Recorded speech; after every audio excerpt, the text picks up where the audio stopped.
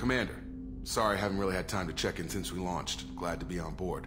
And I have to apologize, I'm a little unfocused due to a personal matter, but I won't let it affect my duties. The yeoman said you wanted to see me. What's this about, Jacob? As I said, it's a personal matter. I don't want to waste our time if it turns out to be a goose chase. But... well, I got pinged by a ghost the other night.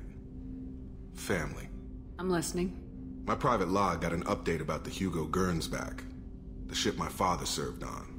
It sent an SOS last week, reporting a crash and requesting a rescue. Shepard, that ship went missing 10 years ago. I hadn't talked to my father for 3 years before that. I've buried everything but a body.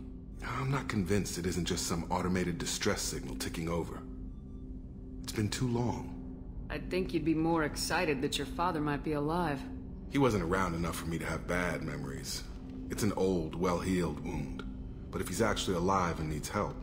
I also want to note that it's not normal procedure for distress calls to be routed to the Normandy. This was passed to my personal log through Cerberus filters. Any signs that this is a Cerberus front? Who passed this to you? I doubt the elusive man would let a direct operation stake hold this long. If there's a link, it's probably just about money. Cerberus needs diverse holdings to fund projects like, well, you. And whoever sent this my way covered their tracks.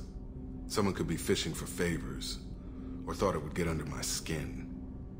Who knows with that bunch? You didn't get along with your father? He made no apologies, I'll give him that. You make a mistake, you own up to it. Even if you keep making it.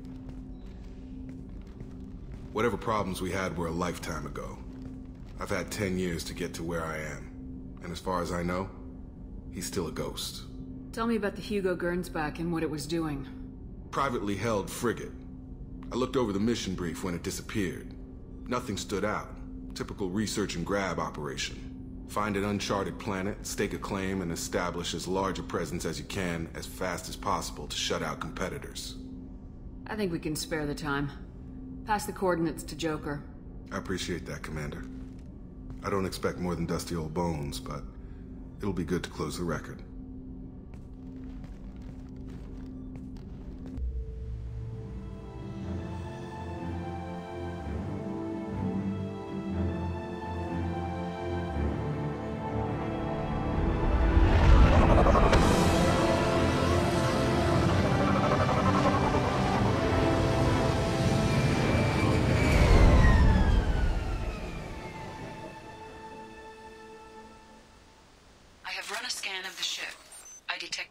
Signs, but there may be useful technology or information still inside.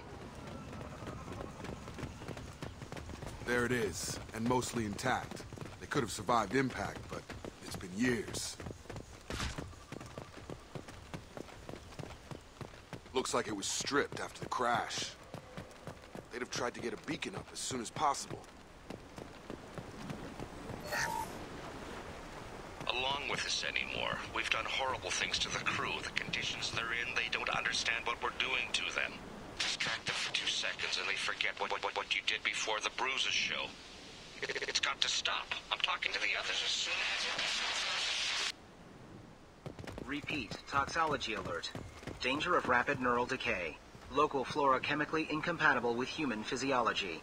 Override. Beacon resumed. Pause time, 8 years, 237 days, 7 hours. From the look of it, this beacon's been here a while. Why would they wait years to signal? Pause in beacon protocol. 8 years, 237 days, 7 hours. Pause is recorded as... record deleted by Acting Captain Ronald Taylor. That's not right. My father was first officer. Ronald Taylor was promoted under emergency command protocols. Other flagged issues: unsafe deceleration, local food and neural decay, beacon activation protocols. I assume unsafe deceleration refers to the crash. Give me the details.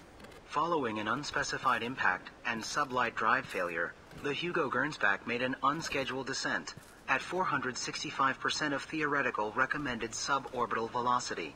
The Hugo Gernsback then decelerated at 782% of theoretical recommended approach velocity, sustaining significant damage to investment and crew. Who is in command of this ship? Where are the survivors? Captain Harris Fairchild reported killed following unscheduled suborbital descent. First Officer Ronald Taylor promoted in-field to acting captain. But where is he now? The location of the remaining crew of the Hugo Gernsback is unknown. This beacon has been unattended for several maintenance cycles. Local food impairs brain functions? What are the effects? Impairment of mental function due to chemical imbalance begins within 7 days of ingesting local flora, regardless of decontamination or preparation.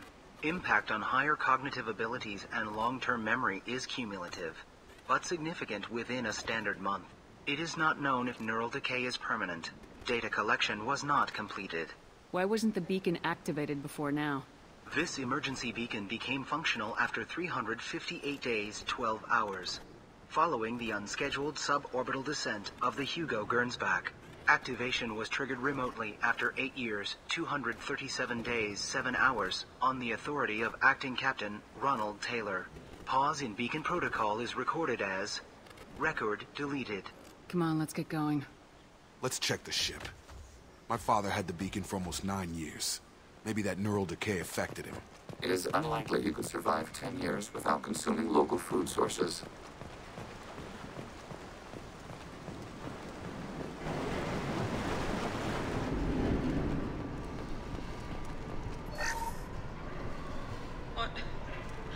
What was her name? Sarah? Suzanne? My God, I can't remember her face. We need to get out, so I can remember, can think straight. They have to hurry.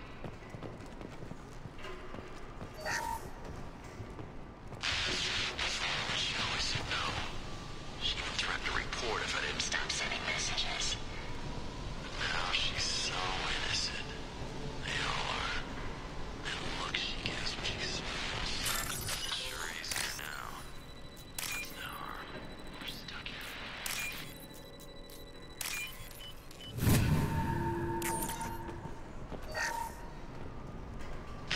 After a crash, you can't expect the luxury of due process, but this isn't a military ship. Just bumping the command line up a notch doesn't work. Captain Fairchild knew this crew. His replacement doesn't command the same level of respect. I'm hoping the man has it in him.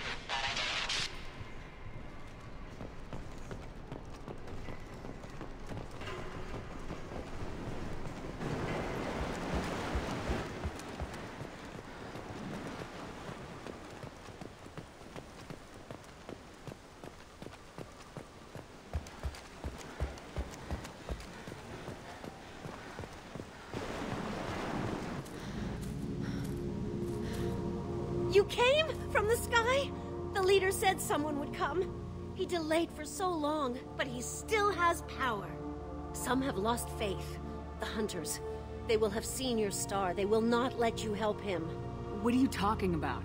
You're not making sense. I don't remember how to say it. He's our leader and we serve so we can go home. But some want to fight him. They were cast out. He exiled them, so they hunt his machines and those who help him. They don't believe that rescue will come. Watch out!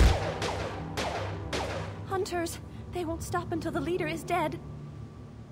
Kill them! Agents of the liar! He will not escape!